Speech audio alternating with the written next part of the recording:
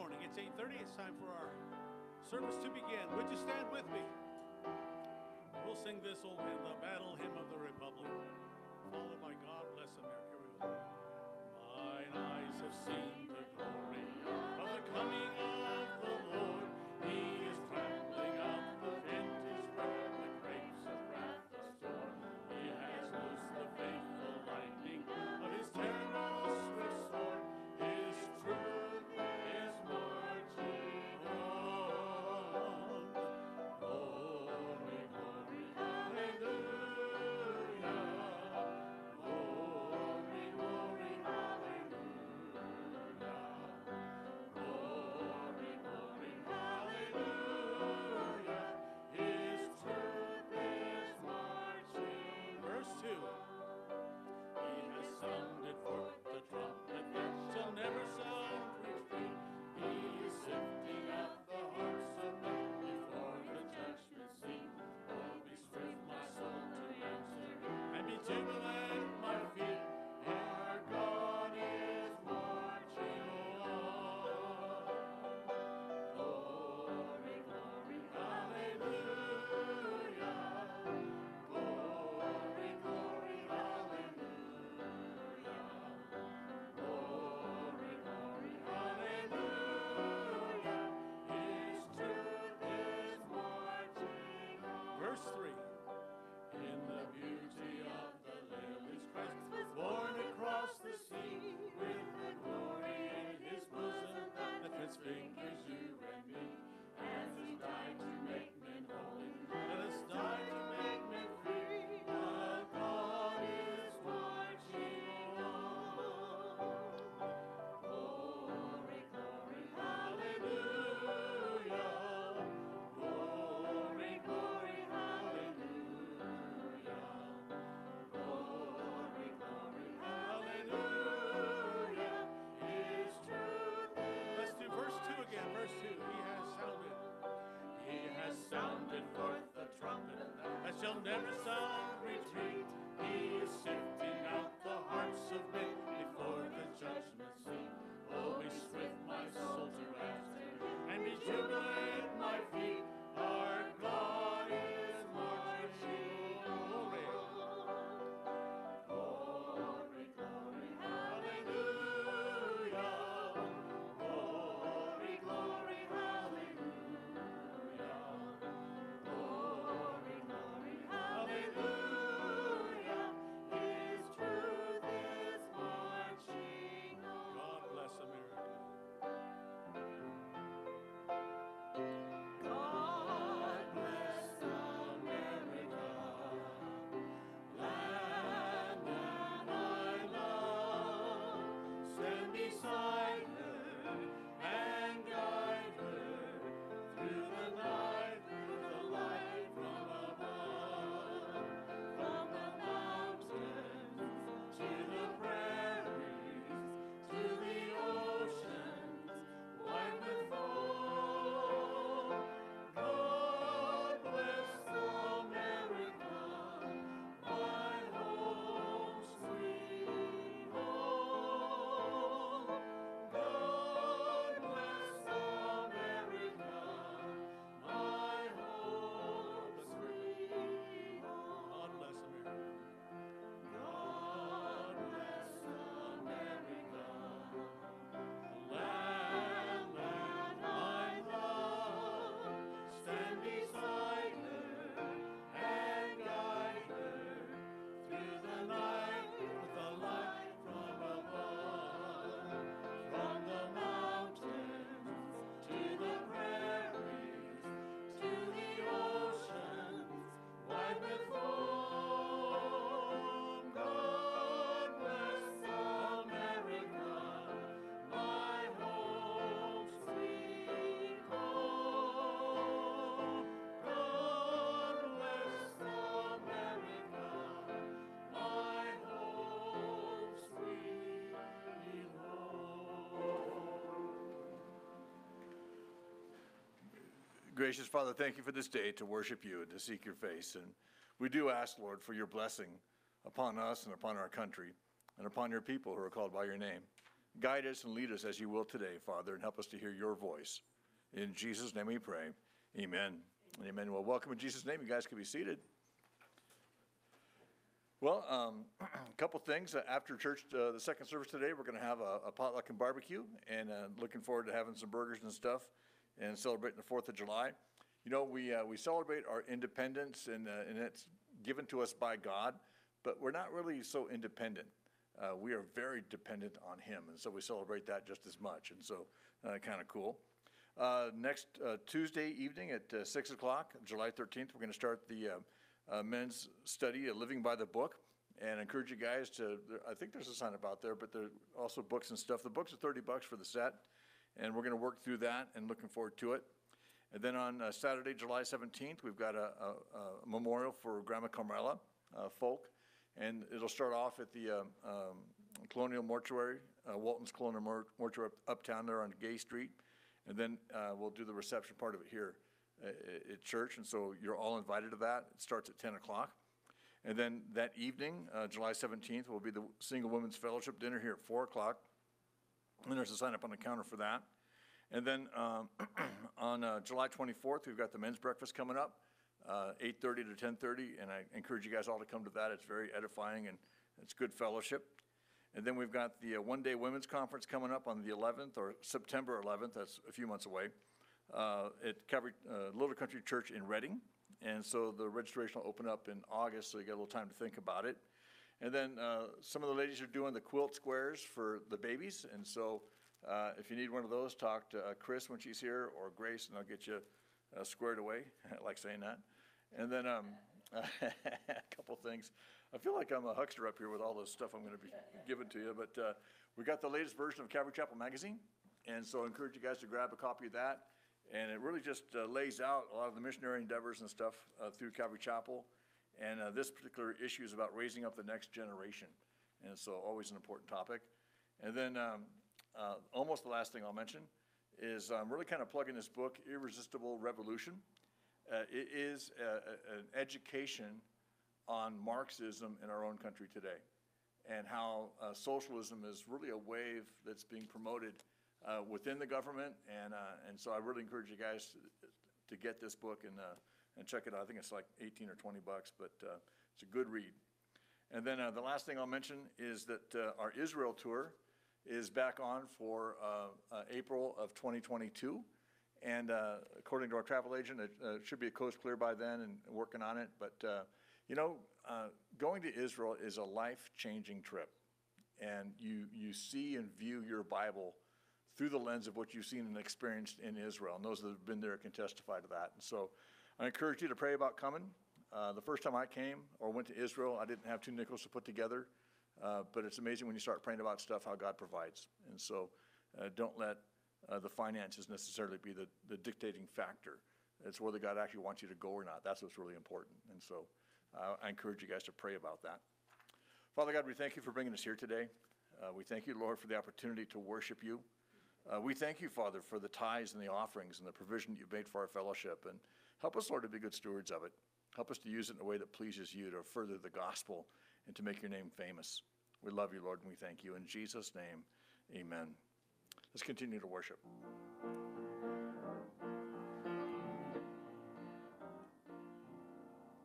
Blessing and honor, glory and power be unto the Ancient of Days. From every nation, all of creation, bow before the Ancient of Days. Every tongue in heaven and earth shall declare your glory. Every knee shall bow at your throne in worship. You be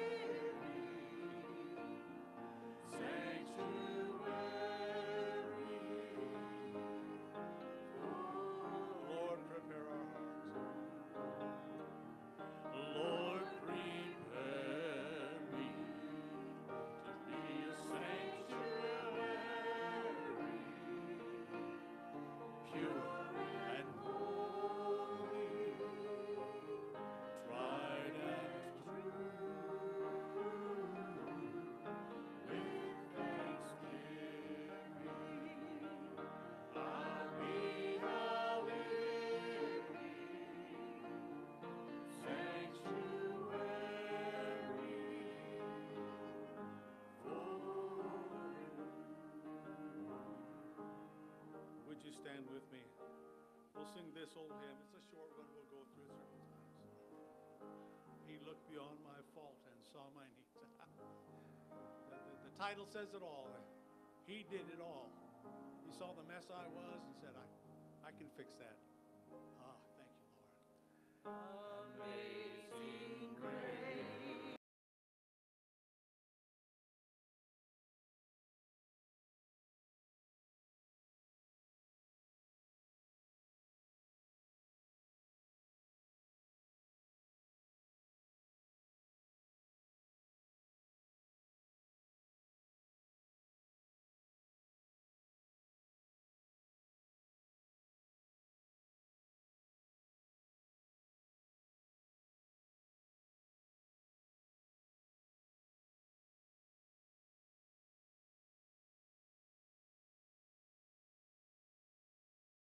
I shall forever lift my eyes to Calvary, to view the cross where Jesus died for me. How marvelous the grace that caught my falling soul.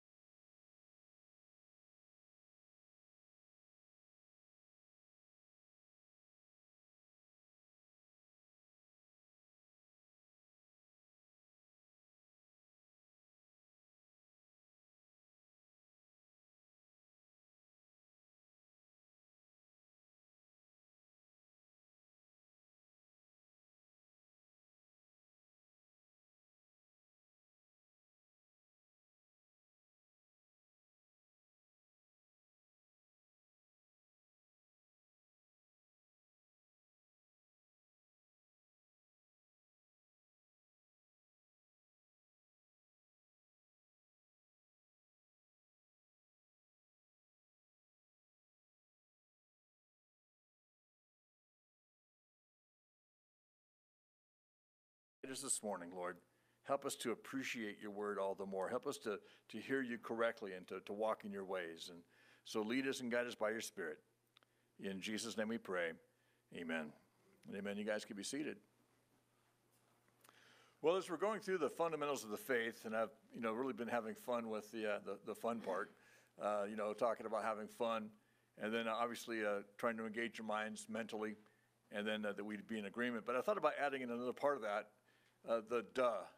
Like duh, because we're going through some very basic kind of simple things, and I don't apologize for that. I think it's good to do that.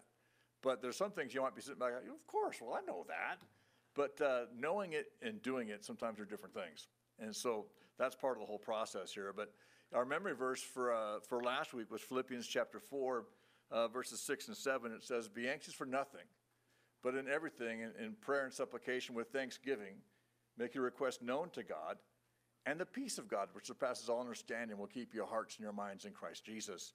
And I love that's how you keep your mind, is being by connected to God. Otherwise, your mind gets away from you, and they call that being crazy. Anyway, but this week's verse, is Psalm 119, verse 105, and it's very simple. Many of you probably already know it. "Thy word is a lamp unto my feet, and a light unto my path." And it truly is. God's word leads us and guides us, and we need it so much. And so it's a great verse to memorize and just to tuck away in your heart there. It'll come out at the right time. Thus far in our study, we've gone through a study on salvation and repentance and worship, last week on prayer, and now we're going to start into a series of studies actually on God's word. God's word is obviously central to our faith in so many ways. And when I talk with a new believer, actually when I talk with seasoned saints as well, my exhortation to them very often is just to get into your Bible, to read the word, to put that time aside, to spend time with the Lord reading the Bible, and obviously to pray, to be in fellowship. To be in fellowship, go to church, and to testify, to tell people about your faith, to tell people what you've done, and to glorify God in that process, but also to find a way to serve the Lord. And again, whether it's in church directly, in children's ministry, radio, we need help with those things. But there's lots of ways to serve the Lord, and so I encourage you to find a way to do that. But Bible study is incredibly important to a Christian. And when I say Bible study, and I mean a couple different things. I mean the corporate study like you're in church today. I'm glad you guys are here. I'm in a sense, I'm preaching to the choir. But also your own personal Bible study where you're reading the Bible on your own and maybe studying it through a little bit and applying yourself to that. And then maybe finding a small group study. We're going to start the men's study here pretty quick. I encourage you guys to get into that. The women already have a study going. And then we'll probably get a home fellowship going here pretty soon. We've talked about that and just looking for a way to do it exactly. But anyway, there's a kind of a balance to Bible study. It's your personal reading, it's corporate study, it's small group studies and stuff. And when you engage in all that, you find yourself getting a pretty good perspective and view on God's word. And you can ask questions and you can, you kibitz around a little bit, and it's a good thing. When I talk to people that struggle with different aspects of life, and I talk to them and say, well, how are you doing with your Bible reading? And a lot of times that's a real indicator of where they're at as a Christian, but it's something that we can all improve on in different ways. But it's so fundamental, and not playing on the words there, but it really is just one of the basics of Christianity. We spend time in God's word. And when I talk to people about the struggles they have at times, and I always quote Galatians 5:16 that says that so then walk in the Spirit that you would deny the lust of the flesh. But what's it look like to walk in the Spirit? And I could give you a composite picture what I think it is, because the Bible doesn't actually lay it out. And we're told what the fruit of the Spirit is, but we're not really told what walking in the Spirit looks like. But my guess would be reading God's word, praying, going to church, being in fellowship, serving God, testifying of God. All those things. When you're doing all that, you're walking in the Spirit. And it's funny how when you walk in the Spirit, it's easier to deny the lust of the flesh. And so an exhortation there for that. But we're going to go over, as we look at the centrality of God's word, or the importance of Scripture just in general, we're going to take it in 5 parts. The first part is really the centrality of Scripture and the importance of God's Word in the life of a believer. But then we're going to get into another study as well on what's referred to as the canon of Scripture. How did we get the Bible? That's a fascinating subject. Then the third thing is, can we trust the Bible? We'll talk about some of the proofs and things that point to the reliability, if you will, of God's Word. And then what about Bible translations? I mean, now there's a million of them. When I was a young Christian, there was 2 or 3 or 4 that I knew of anyway. And now there's a plethora of Bible versions and translations and different things. And so we'll talk about that, what the best Bible is. And then the last thing we'll talk about are some basic Bible study practices or Bible study basics, getting into a little bit on Bible helps and resources and that kind of stuff and what that looks like. I don't want to make this a 3-year study. It could easily be that. We're going to get through it just in a few weeks. I want to get through it, but I don't want to rush through it. And so actually we're going to take 4 studies to talk about the centrality really of God's Word. And as we begin that, as a believer and as a baby believer, I think that God's Word is paramount in our growth and maturity. And, you know, the word mantra, I don't really like that because it kind of, it's New Age mysticism and, you know, people that, you know, say things all the time. But I do say Romans 10:17 a lot, but it's not a mantra. It really is a refrain, if you will, or an exhortation that faith does come by hearing and hearing by the Word of God. You know, there's no mistaking that as you spend time in God's Word, your faith will be strengthened. And so many Christians struggle with their faith. And it's, in a sense, my mind anyway, almost a needless, self-inflicted struggle because there's a cure for it that we can readily take, you know, apprehend, if you will, and take advantage of. And that's just getting into God's Word.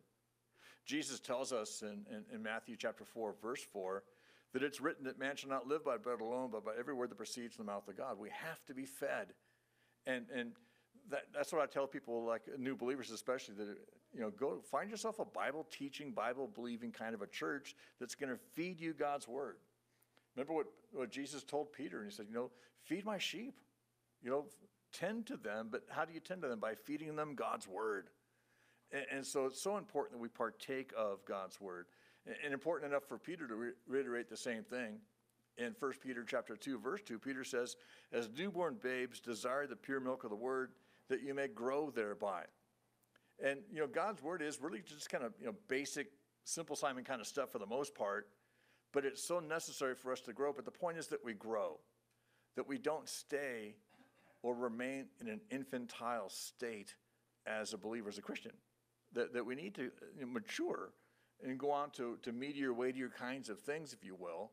And so, again, God's Word is the pure milk of the Word helps us grow.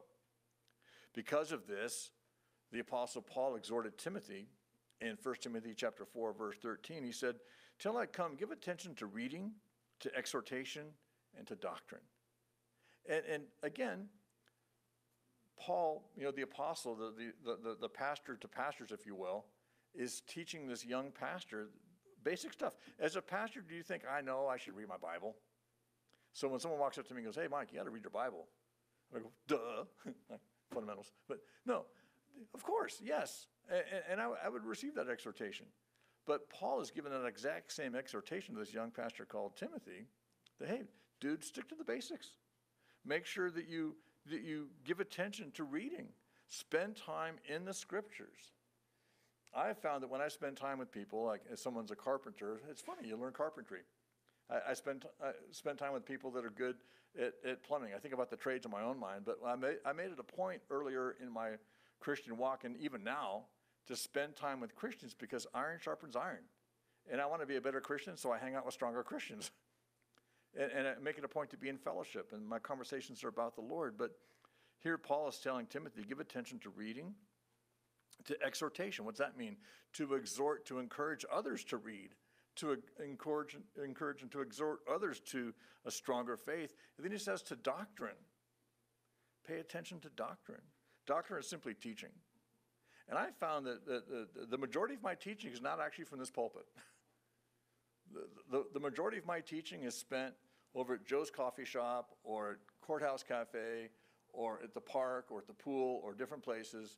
And you're talking to people about just basic stuff about the Bible, and you get in these conversations, and they just kind of, it's like a couple of seagulls wrestling over a French fry, right? They just starts rolling around and going somewhere, and pretty quick the conversation just rolls around, and that's what you're talking about, and it's instructive because we're oh yeah, does it really say that? You dig through the Bible and find it. But that doctrine, that teaching is so important that we understand the Bible correctly and then learn how to correctly apply it to our lives. And so Paul's exhorting Timothy. And that's why, again, as he writes the second letter to Timothy there in 2 Timothy chapter 2, verse 15, he says, study to show yourself approved unto God, a workman that needs not be ashamed, rightly dividing the word of truth. The only way you can rightly divide the word of truth, honestly, is to examine it carefully. You can't be flippant about God's word. I've heard so many people at times misquote God's word, in their zeal, or they're trying to explain a point or something like that. And as they misquote it, they can't actually divide it correctly when they don't understand it themselves to begin with. So we got to make sure that we're dealing with the real McCoy, so to speak. This is what it actually says, and then this is what it actually means. And so the exhortation to study, knowing, okay, that it's all true. Paul tells us in 2 Timothy chapter 3, verse 16, that all Scripture is given by inspiration of God, and it's profitable for doctrine, for reproof, for correction, for instruction in righteousness, that the man of God may be complete, thoroughly equipped for every good work. But again, it's that all Scripture is inspired, not just parts of it. There's groups of people out there, men, that think that they're real smart, that have gone through the Bible. Well, Jesus really said this, but he didn't really say that. And it's like, well, who are you to say that? You know, people that would edit God's word.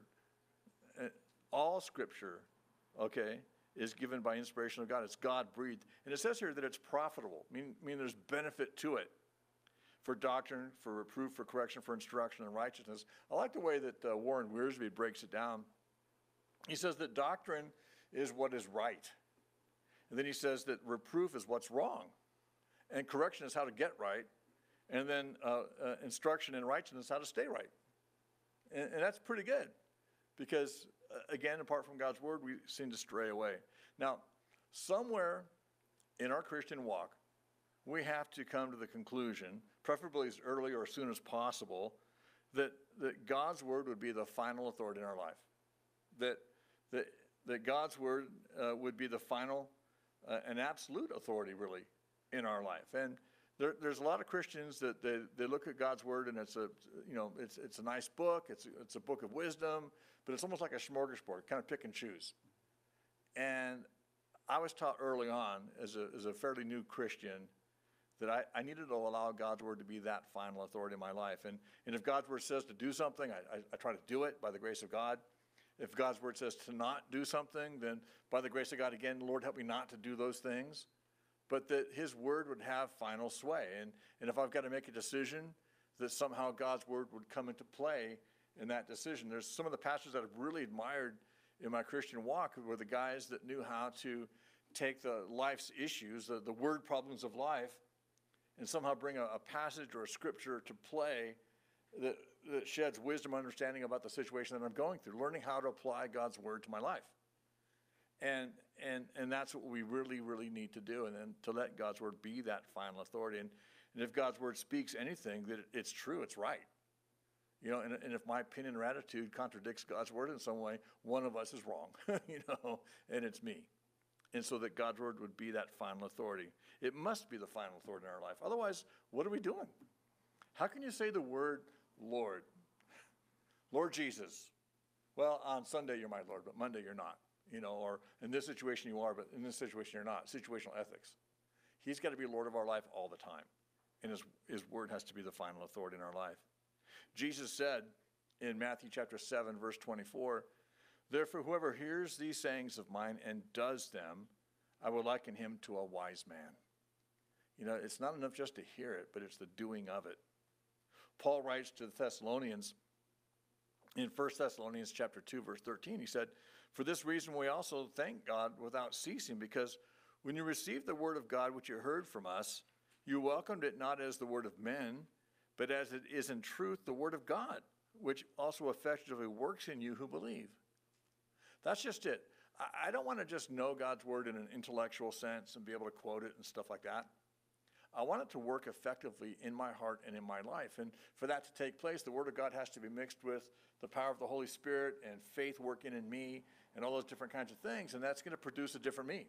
That means my life's going to start to change. And I welcome those changes because I want to be more like Him and less like me.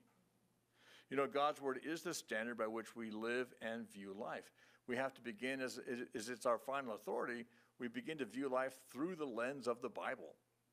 And I tell you what, as a Christian, that's the only way you're going to understand current events. When you see things going on in the Middle East or around the world or even politically in our country, it doesn't make sense in a secular way. But when you view it through the lens of God's Word, all of a sudden it's like, aha, I see what's afoot here. You know, I understand what's going on. You know, the enemy's on the march. And so we understand. But we can't do that apart from God's Word. You know, when Paul was teaching about the resurrection of Jesus, in 1 Corinthians chapter 15, verse 13, he said, "But if there be no resurrection of the dead, then Christ is not risen. And if Christ is not risen, then our preaching is empty or vain, and your faith also is empty." He's saying if Christ didn't rise from the dead, what are we doing? You know, we're pretty much, wasting our time. And that's true. He's talking about the most important event that's recorded in the Bible, the most important event, I think, in all of mankind, all of history, is the resurrection of Jesus Christ from the dead. That's the centrality, if you will, of our faith, and everything hinges on that. And so the Bible obviously describes that, in different ways. But I tell you what, Paul says if that's not true, then we're toast, it's a waste of time. But if anything else in the Bible isn't true, it's the same thing. Because if God's Word is inspired and God-breathed, then it has to be without error. It has to be something that, it doesn't just apply to the resurrection, it applies to the whole Bible. If part of the Bible is not true, then why should we believe the rest of it or any of it? And so we believe that the Bible, in its original manuscripts, is absolutely true and infallible and without error. Now, we no longer have any of those manuscripts. We have copies of copies and translations of those copies, and there have been times when there have been minor translational or copyist errors, which have been identified through the years, but very few, and they're well known. But in the original manuscripts, they're perfect because they were God-breathed. The Bible has withstood centuries of criticism and challenges and attack, but it's still here. It's still changing people's lives, and we'll address this more as we get on. But I'm blown away by the power of God's Word. I mean, I tried to stop doing some of the things that I knew I was doing that were wrong, and like a dog going back to its vomit, like a heroin addict going back to a needle, all these different things. I kept doing the same stupid things over and over and over again. And my partner and I would say, you know what, we got to turn over a new leaf and do it different because we're messing up. And we kept doing it. It wasn't until I became a believer. It wasn't until I accepted Jesus Christ as my Lord and Savior and began to partake of God's Word that things really began to change. And so they talk about how prayer changes things. I'll tell you what, God's Word changes things. There's power in His Word. And our faith is dependent upon the truthfulness or the veracity of God's Word, the accuracy of God's Word, and the inspiration of God's Word. That it literally is God-breathed, because if it's not, then our preaching is in vain, and so is our faith.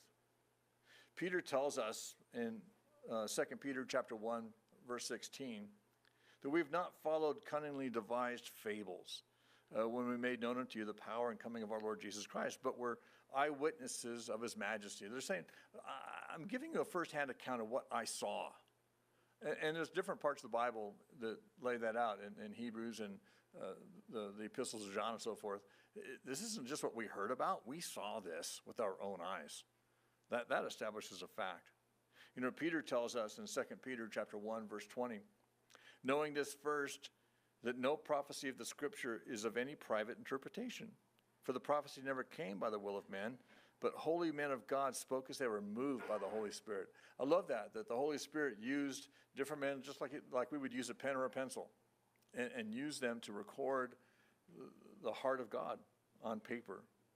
And again, that's why we read in 2 Timothy chapter 3, verses 16 and 17, that all Scripture is given by inspiration of God. It's profitable for doctrine, for reproof, for correction, for instruction in righteousness, that the man of God may be complete or mature, thoroughly equipped for all good works.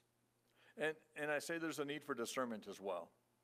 You know, Paul spoke, recorded by Luke, but Paul spoke it in Acts chapter 17, verse 11, he said, these were more noble or more fair-minded than those in Thessalonica, speaking of the Bereans, in that they received the word with all readiness of mind and searched the scriptures daily whether those things were so. That's why I'm always encouraged when I see you guys with your Bibles. I give you references. Now and then I'll put the wrong address or I'll say it the wrong way. And invariably, one of you will come to me and say, hey, Pastor Mike, by the way, just so you know, you missed this part or messed it up. I'm okay with that. I want to be corrected. But what I appreciate is the fact that you're flipping the pages with me and you're reading. You know, when we read the Psalm together, or when we do the reading before and you follow through the passage, you know, you got it. And you're checking it out. And that's what I hope for, is that you're not dependent on me particularly for your faith, and that you'll search it out on your own. And that's why they were more fair-minded. That readiness of mind was built on the assumption that the Word of God was truly the Word of God. And it's also evident that the Bereans were comparing what they were receiving, what they were hearing in a Bible study, and they were going home and getting out the scrolls or whatever and making sure that that's exactly what it said. And that's a good thing. We should be looking to Scripture to validate our faith and practice. And what I mean is, you know, how do we live in our lives, and why do we do what we do at church, all those different kinds of things. But, you know, if we're going to use Scripture to validate that, then the question ought to be, did Jesus do that? Did Jesus teach that? Did the early church practice it? Did Paul talk about it? Is there a scriptural basis for our belief and our practice? And there should be. I mean, there's some traditions in church that I think are cool, like singing the benediction at the end. You know, we get that from, but we get that where? From Numbers. You know, we get that from Scripture. And so a lot of things that we do, you may not know why we do it, but if you ever ask me, I say, well, why do we stand, you know, when we read Scripture? Well, because in Nehemiah chapter 8, they stood, you know, and so there should be a scriptural basis for the things that we do. The center of our faith and worship is Jesus himself, because Jesus is the Word. In John chapter 1, verse 14, and the Word became flesh and dwelt among us. And we beheld his glory, the glories of the only begotten of the Father, full of grace and truth. I love Hebrews chapter 10, verse 7, because it's quoting Psalm 40, verse 7. But it says, then lo, I come in the volume of the book. It is written of me to do thy will, O God. But lo, I come in the volume. Who's he talking about? He's talking about Jesus. And I've told people that, you know, as you go through your Bible from Genesis to Revelation, chapter by chapter, book by book, you're going to find some aspect of Jesus in the midst of all that. I won't say every single verse, but it's pretty close, you know, and you can find Jesus in all these things. And again, without faith, it's impossible to please God. God wants us to have that faith. And how's faith come? Romans 10:17 again. Faith comes by hearing, hearing by the word of God. And so it's amazing how it always kind of seems to circle back to some aspect of God's word. Jesus affirmed our need to be in God's word and to partake of it regularly. Somebody was teasing me a couple months ago and said, you know, how come every single study mentions food? I don't know. But it is interesting because Jesus talks about food some. And again, I know I mentioned this earlier, and I don't mind being repetitive, but Jesus said that man should not live by bread alone, but by every word that proceeds from the mouth of God. And, you know, in talking about food, I like food. And I partake of food on a pretty regular basis. And because of that, you can tell that I'm well-nourished. I may not be real strong, but I'm well-nourished. And but the thing is, unless you partake of God's word on a regular basis, you'll be a malnourished Christian. And, you know, in my life, I've been very thin. As a runner in high school, I tapped out about 120 pounds. They wouldn't let me on the football team because I thought I'd get hurt. And I was real skinny. And then I got married and I got fat. And then I started working out and I got in shape. And then I'm losing weight and I'm weaker than I used to be. And so I've played the gamut of things. But I've learned that nutrition is a huge thing. And unless you have the right kind of nutrition, you won't even think right. And I would say the same is true of God's word. Unless we partake of his word daily. I mean, how many of you eat every fourth day? None of us do. We all eat probably at least once a day, maybe twice a day, probably 3 or 4 times a day. I'm like a hobbit sometimes. I eat 12 times a day. But, you know, do I partake of God's word that much? And I wish I did. But, you know, you can squeeze it in. There's all kinds of times. You go get your tires rotated at the Les Schwab, or you're waiting for your coffee or for your food. You can just bust it out, you know, crank out half a chapter, then keep reading when the food comes and, you know, finish it off, whatever. But, I mean, we have opportunities to get into it if we choose to. I don't suggest reading it at red lights. That's bad. People will honk at you. But again, we're told as newborn babes to desire the pure milk of the word that you may grow thereby. But how do babies desire milk? I mean, it's an interesting thing to watch a little kid, you know, that they're not happy until they get their connect. You know, they're not happy until they're being nourished or fed or whatever, because they don't have the ability sometimes to communicate, hey, I'm hungry. Well, they do it by screaming and crying, but I mean, they're not very articulate, and it's a pretty plain message to hear. But when they're hungry, you know it. And watch how when they finally latch onto the bottle or whatever, man, they're not like being like real gentle and like, oh, just take a little bit at a time, man. If they could, they'd swallow that whole bottle at one shot. And that's how we need to approach God's word, that we need to be eager for it and looking for it, hungry for it. You know, Jesus told his disciples, blessed are those that hunger and thirst after righteousness, for they shall be filled. And so if that's what your pursuit is, God will meet you there. And it's you know, with a baby that doesn't get that nourishment, what happens to them? They lose weight. Eventually they die if they're not fed. And Moses hits on this a little bit. In Deuteronomy chapter 30, verses 19 and 20, I call heaven and earth as witness today against you that I've set before you life and death, blessing and cursing.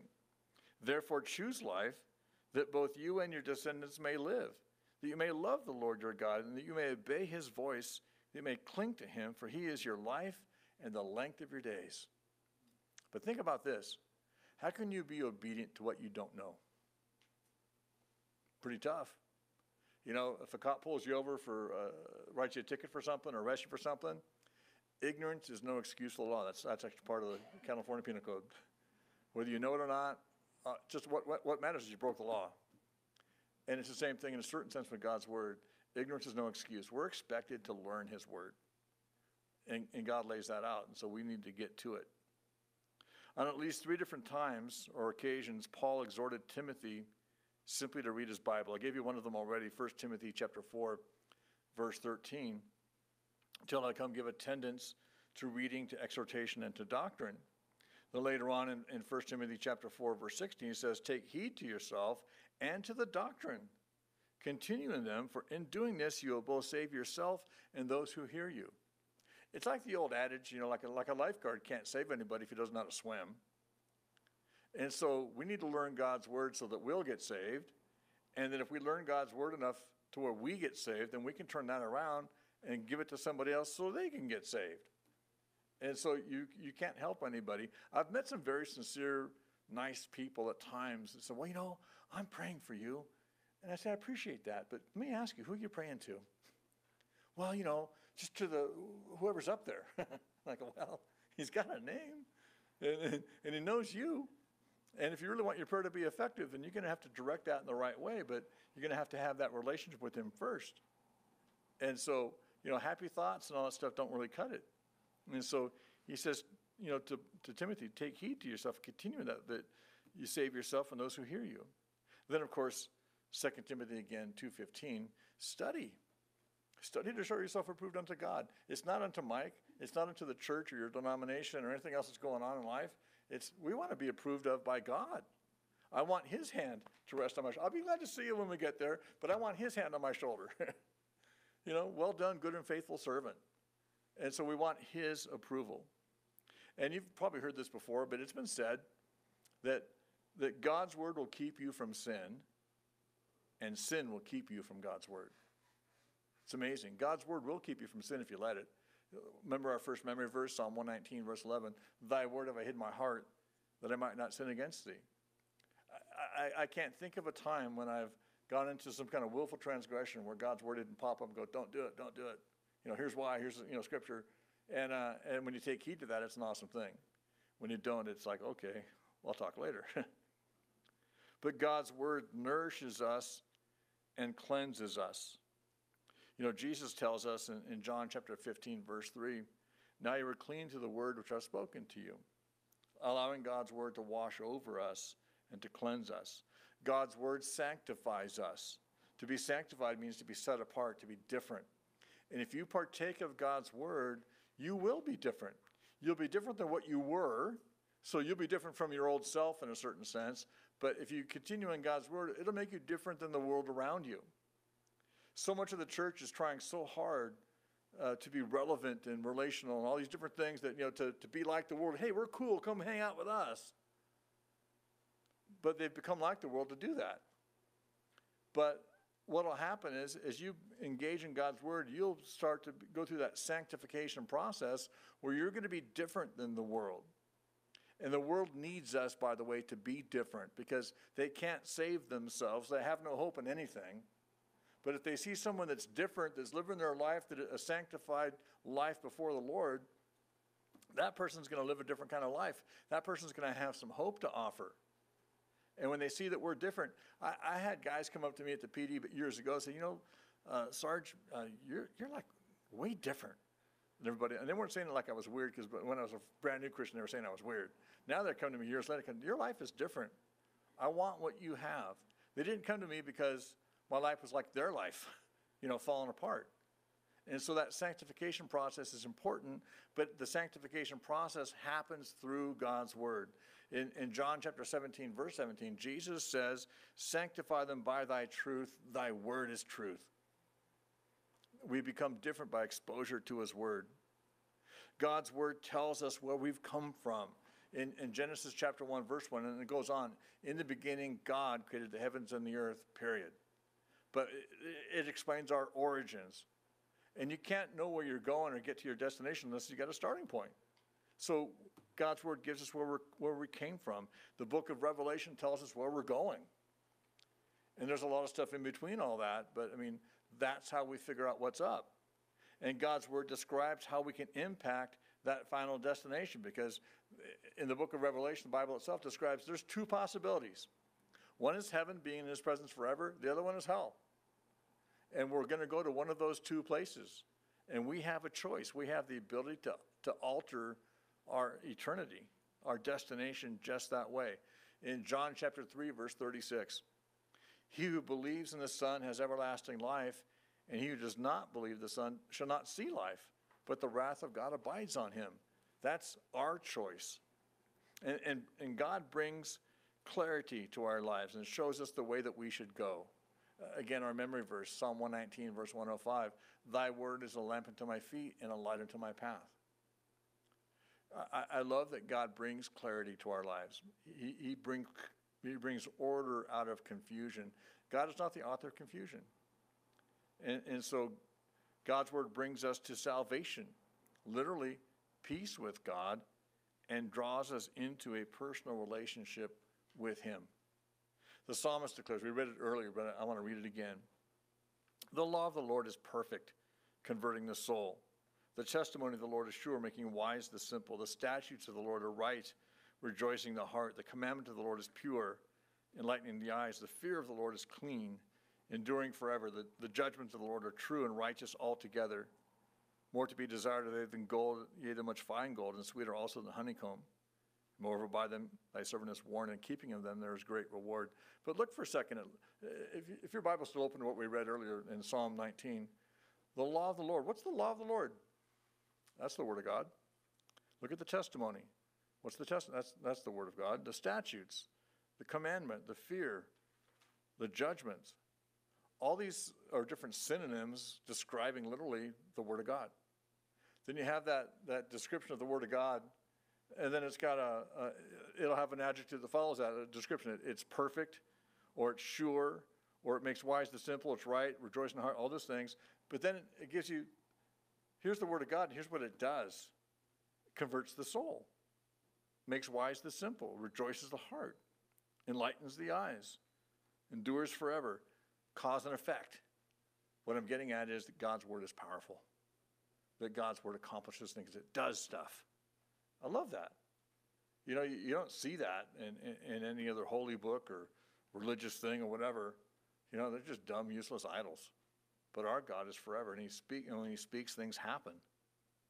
But regarding the sufficiency of God's word, I'll tell you what, the Bible really and literally is all that we need.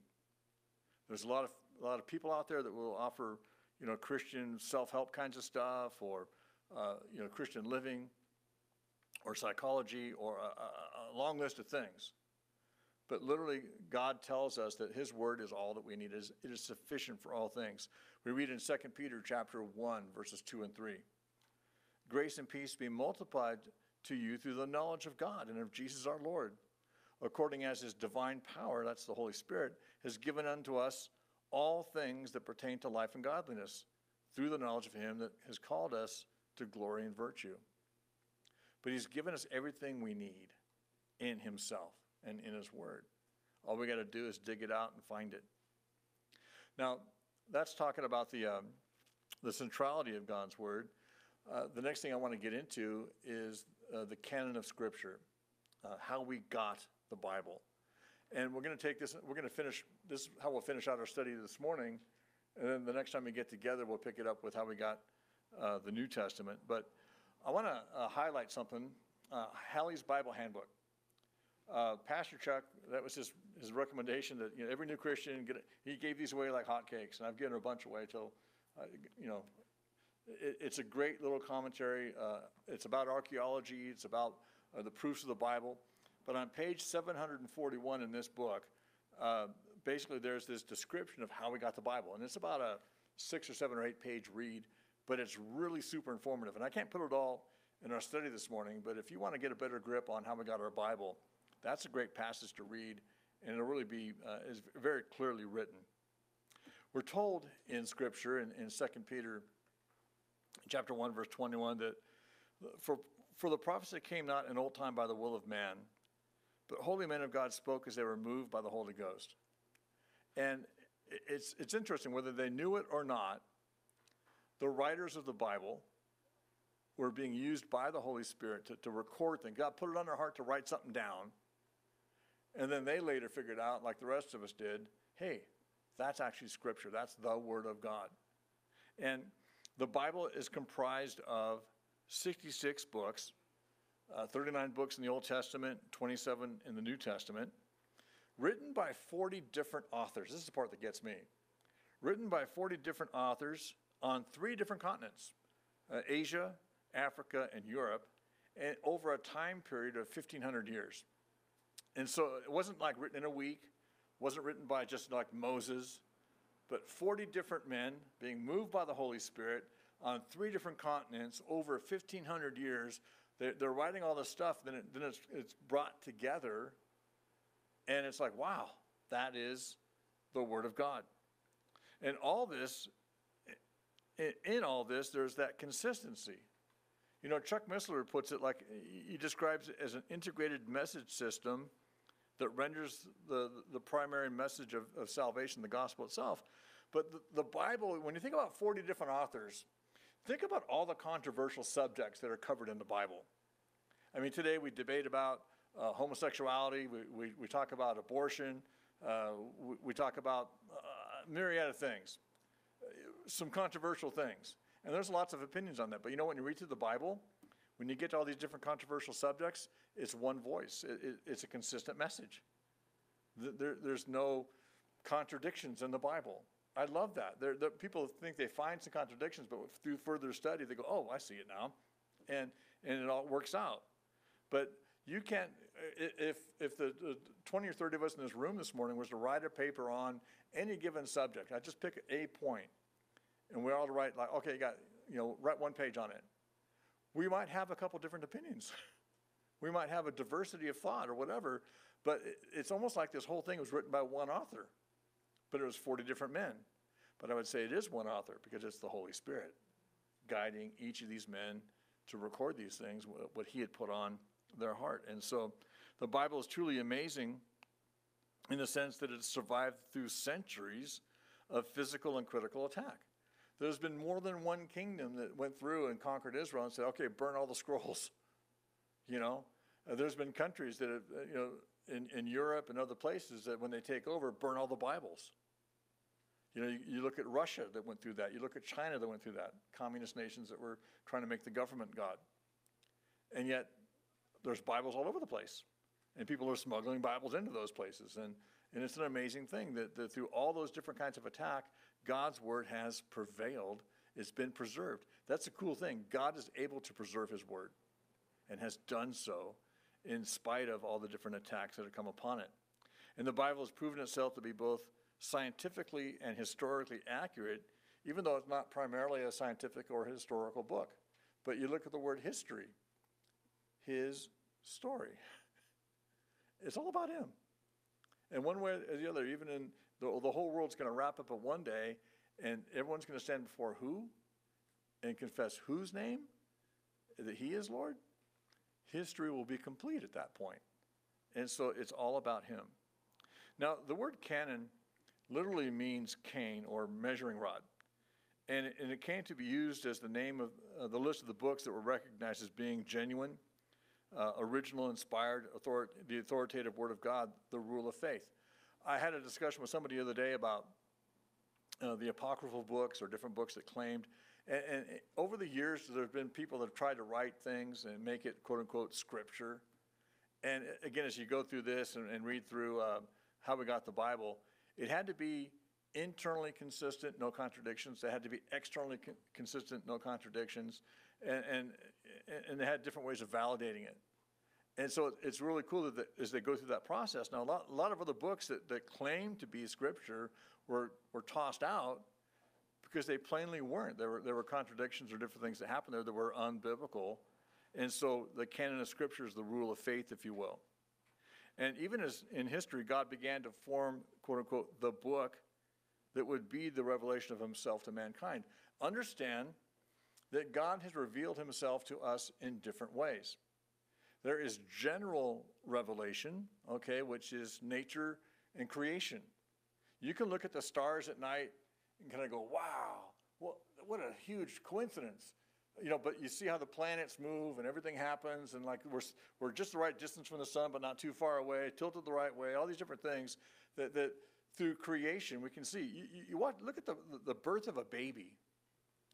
You look at the human body and the healing process, and you get down to all these different levels of things, and you realize, you know what, this is an incredible design. There must be a designer.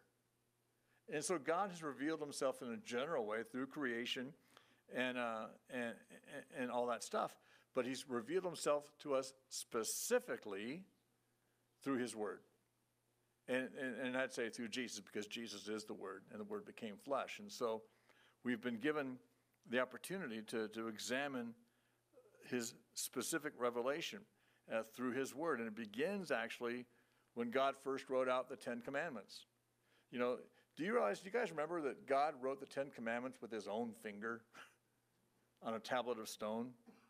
In Exodus chapter 31, verse 18, and he gave unto Moses, when he'd made an end of communing with him upon Mount Sinai, 2 tablets of stone, of testimony, tables of stone written with the finger of God. How did God's word get started? God started it by writing it in stone. You've heard that phrase, is etched in stone. And God's word is. Then Moses began to write things down in a book as well. In Deuteronomy chapter 31, verse 24, it says, and it came to pass when Moses had made an end of writing the word of his law in a book until they finished, that Moses commanded the Levites, which bore the ark of the covenant of the Lord, saying, take this book of the law and put it inside the ark of the covenant of the Lord your God, that it may be there for a witness against you. And so they made copies of that, but they put the original, if you will, in the safe or in the Ark of the Covenant. Copies of that book were made. We read regarding kings, this is in Deuteronomy, instruction to kings. In Deuteronomy 17:18, it says, and it shall be when he sits upon the throne of his kingdom, that he shall write for himself a copy of this law in a book for the one before the priests and the Levites. Do you realize that it was a requirement for kings back in that day? That when you had a king, his job was, he could just tell a scribe, you do this. The king himself had to take the law that the priests and Levites had and actually copy it out. You ever done that before? Like written down the Gospel of John or Deuteronomy or whatever? You can't help but learn it as you do that. I remember a brother one time that had a child in jail, and made a deal with her. Hey, if you write out the Gospel of John and mail it to me, I'll mail you $50 to put on your account. And so she did that. And then she got saved. He mailed her the $50, and she goes, what other book would you like me to write? But that's how she learned the Word of God, and that's how she got saved. Pretty cool. So copies were made. Again, the kings wrote down these copies. Joshua added to the book in Joshua chapter 24, verse 26. And Joshua wrote these words in the book of the law of God. So Joshua was adding to it. We know that Samuel wrote in a book and laid it up before the Lord. In 1 Samuel chapter 10, verse 25, then Samuel told the people the manner of the kingdom and wrote it in a book and laid it up before the Lord. Samuel's one of my heroes of the faith because God used Samuel to bring the word of God back to Israel. And fascinating character study there.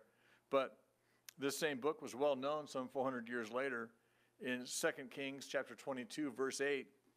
It says, and Hilkiah the high priest said to Shaphan the scribe, I have found the book of the law in the house of the Lord. They lost the word of God. The Jews lost the word of God. It was stashed. It was put away, and then they couldn't find it. You ever do that? Put something in a safe place, and then you can't find it? I've been searching for stuff for a couple of years now. That's so safe. But anyway, he says that we found the law in the house of the Lord. And Hilkiah gave the book to Shaphan, and he read it. Then Shaphan the scribe showed the king, saying, Hilkiah the priest has given me a book. And Shaphan read it before the king. And now what happened when the king heard the words of the book of the law? That he tore his clothes. Because he was impacted by the word of God. You will be too. The word of God is quick and powerful and sharper than a two-edged sword. And I tell you what, when a sword is sharp and a knife is sharp, sometimes you get cut by that. So bring some Band-Aids with you when you read it. But he tore his clothes because he realized he'd been living his life. He'd been ruling the kingdom in ways that were not consistent with the word of God. And he tore his clothes as a sign of grief. And then he committed himself to getting back to God's word and honoring God's word. And he was a good king, and he did that. But the prophets wrote books.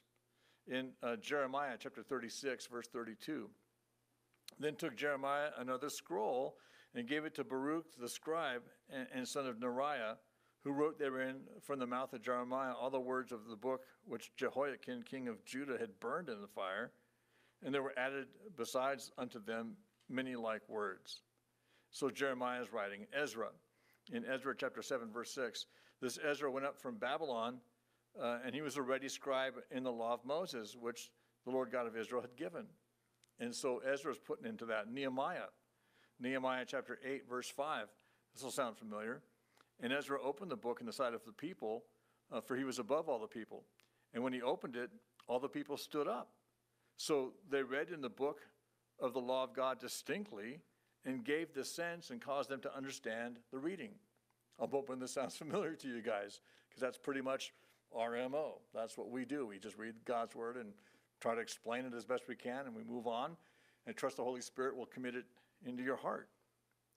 During the time of Jesus, these books were simply referred to as, quote unquote, the scriptures, and they were used for reading and teaching publicly. It was commonly regarded amongst the people as, quote unquote, the word of God, and Jesus himself frequently referred to it as such, the scriptures or the word of God.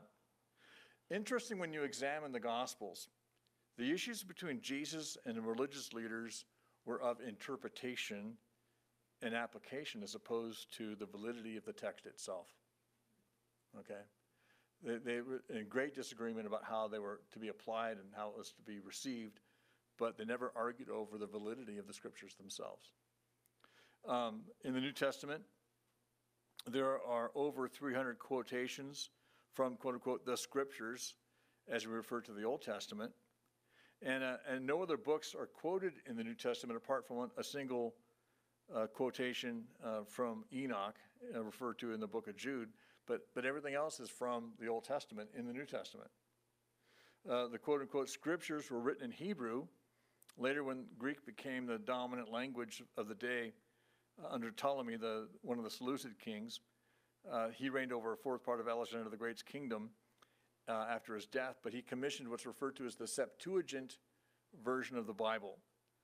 Because prior to that, everything would have been in Hebrew, but everybody else is speaking Koine Greek, and hardly anybody could read the Bible, and they wanted to make it so that other people could. So Ptolemy commissioned 70 scholars that were sent from Israel to Alexandria, Egypt.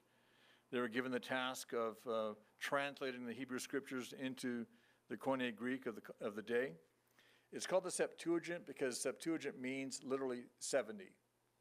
And so 70 scholars translated the Hebrew scriptures, and it only took them 70 days.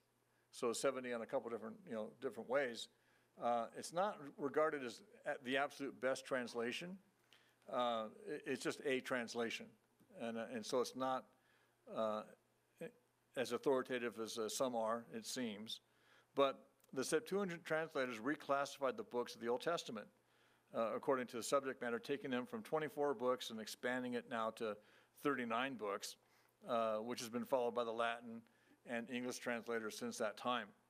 The law was 5 books, and it still is, but the prophets had 8 books, and then it had, quote unquote, the writings, which were 11 books, which equals 24. And then they switched that around a little bit. Later, the books of Samuel and Kings and Chronicles, they were all one book, but for whatever reason, they divided that to 1st and 2nd Kings, 1st and 2nd Chronicles, and 1st and 2nd Samuel before that. And so they expanded it a little bit. Ezra and Nehemiah were previously combined as one book, but then they separated that into 2 books. All the minor prophets were on one scroll, and so they were separated into separate, distinct books. So you got the 12 minor prophets, and so you do all that, and then each of these books were written, beginning with Moses. They were at the time recognized as the inspired Word of God. But basically, as they do all that separating out and all that stuff, they land on 39 books. And so basically the same Old Testament that we recognize as the Old Testament today. The Jews and the different denominations all recognize the Old Testament as just that, the Old Testament. And it all comes from what we refer to as the Masoretic text. We'll talk about that more in a minute. But they were placed in the tabernacle, then later in the temple, along with the accumulating group of sacred writings. And then over the years, copies were made as they were needed. And then during the Babylonian captivity, along with burning everything else, they burned all the copies of the scriptures, except for the ones that were kind of hidden away and that kind of stuff. And then when Ezra returned from the captivity, he reassembled the scattered copies and restored them as a complete set to their place in the temple. The historian Josephus considers the Old Testament canon as being fixed from the days of Artaxerxes, or Cyrus, as we know him. And so this is the same as the time of Ezra, who was sent back to Jerusalem from Babylon. Again, Jesus referred to these scriptures as the Word of God. And we talk about, like, people ask me about what Bibles and manuscripts, and we're going to get into that next week. But the Old Testament is considered what's referred to as the Masoretic text, okay? And all Bibles, whatever translation you've got, NIV, New King James, whatever, all Old Testament references are to the Masoretic text. That's because the Masoretes were scribes, and they copied and recopied the Old Testament and preserved it. Remember, we talked about how they would change their robes, and every time they came to the word God, different things, and they were being very, very, very, very careful. And if they made a mistake in their scroll, they burned it. They stopped right there and then started over again. And so they're very, very meticulous.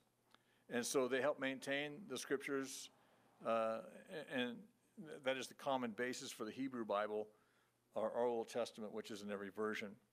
Later, in 1947, when they discovered the Dead Sea Scrolls in Qumran, as they opened up these scrolls and began to examine them, they were in near total agreement with the Masoretic text. There were a couple times when there was a different spelling or punctuation was just a little different, but 99.99% of the Masoretic Old Testament scriptures matched up with the Dead Sea Scrolls, meaning they'd been copied and recopied accurately through the many years.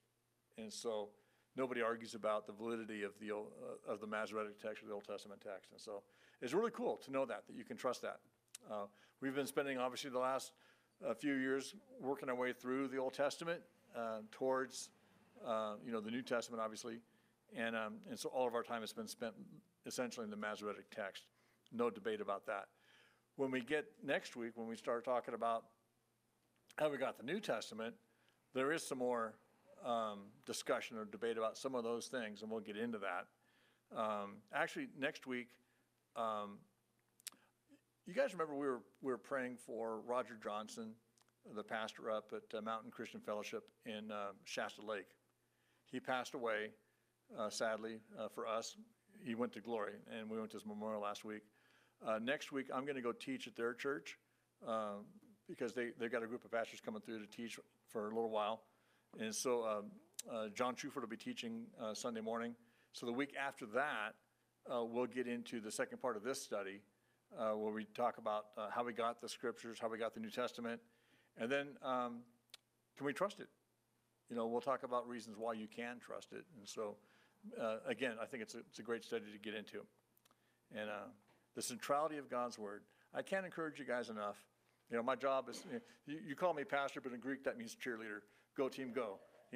And literally, I really want to encourage you guys, read your Bible. Go home tonight, think about what you learned today. Tonight before you go to bed, just spend a few minutes reading your Bible. You'd be surprised how, if you have a problem sleeping, reading your Bible for half an hour before you go to sleep, you sleep like a baby. Okay, so that's my prescription, 2 aspirins and a chunk of the Bible. So, Father God, thank you so much for your word. Thank you, Lord, for loving us and for revealing yourself to us. Thank you, Father, for making it plain and easy. And Lord, we ask that you would help us just to grow, to partake, and to be strengthened by your word. Have your way, Lord. In Jesus' name, amen. Hey, if you're able, let's stand and continue to worship God. Worthy is the Lamb. Thank you for your cross,